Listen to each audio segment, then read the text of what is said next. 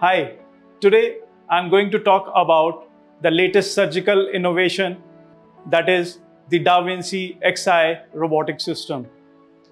Hi, I'm Dr. Amit Goel, Director and Head Uro-oncology, Kidney Transplant and Urology at Max Hospital, Gurugram.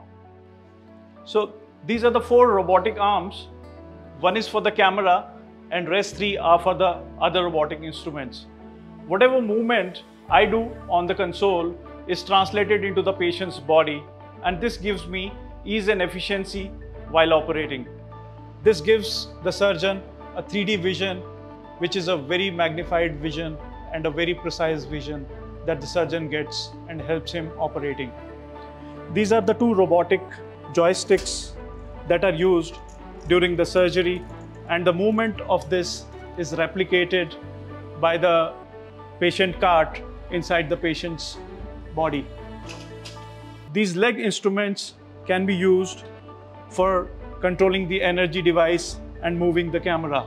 With the help of the robot, we can do a lot of urology procedures, mainly uro-oncology, which includes bladder cancer, prostate cancer, partial nephrectomy, retroperitoneal lymph node dissection, retroperitoneal tumors, adrenal tumors, and nowadays kidney transplants are also performed by the robot.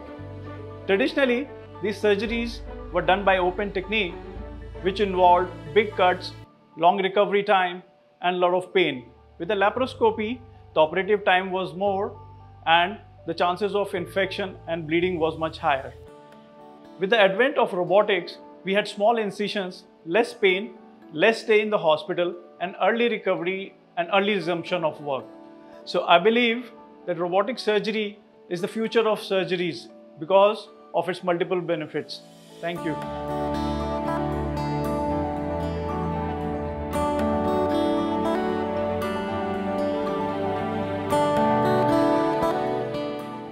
Subscribe to our YouTube channel and press the bell icon to get the latest healthcare updates.